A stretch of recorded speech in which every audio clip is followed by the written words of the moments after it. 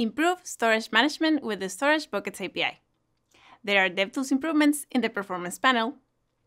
Choose to preserve accuracy when copy-pasting HTML using the new Async Clipboard API unsanitized option. And there's plenty more. I'm Adriana Jara. Let's dive in and see what's new for developers in Chrome 122.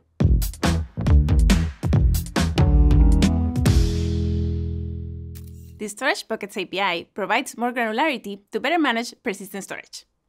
Traditionally, as the user runs out of space on their device, the data stored with APIs like IndexedDB or local storage gets lost without the user being able to intervene. A way to make storage persistent is using the persist method of the Storage Manager interface. However, this method of requesting for storage to be persistent is all or nothing.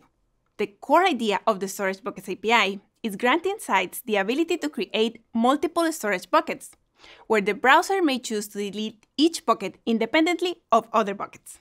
So you can specify eviction prioritization to make sure the most valuable data isn't deleted.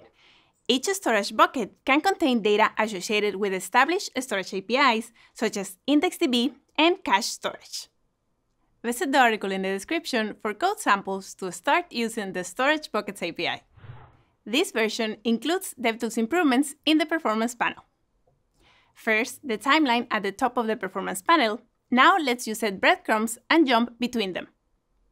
To set a breadcrumb, select a range on the timeline, hover over it, and click the corresponding milliseconds button.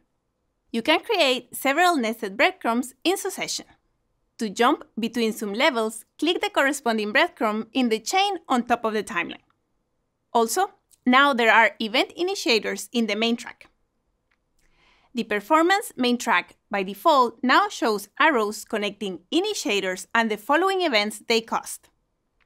You can see the list of initiator event pairs included on the screen. To see the arrows, find such an event in the trace and click it.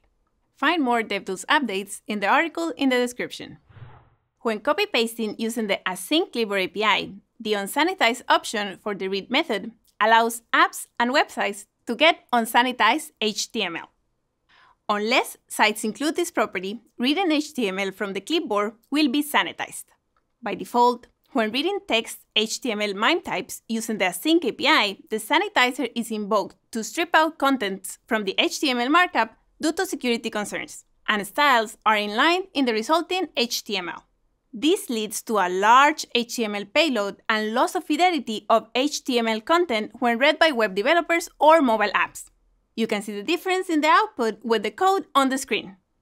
To learn more about the unsanitized option and the Async Clipboard API, visit the article linked in the description. And of course, there's plenty more. In CSS, container queries with unsupported features never match. Data transfer.clearData does not affect file objects. It only deletes text type objects.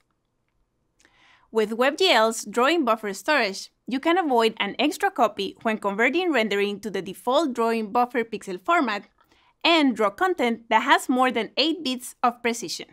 All the details, including links, docs, and specs, are in the post linked in the description. Hit the subscribe button now so that you don't miss the latest Chrome DevTools video, the CSS podcast, and more. Yo soy Adriana Jara, and as soon as Chrome 123 is released, I'll be right here to tell you what's new in Chrome.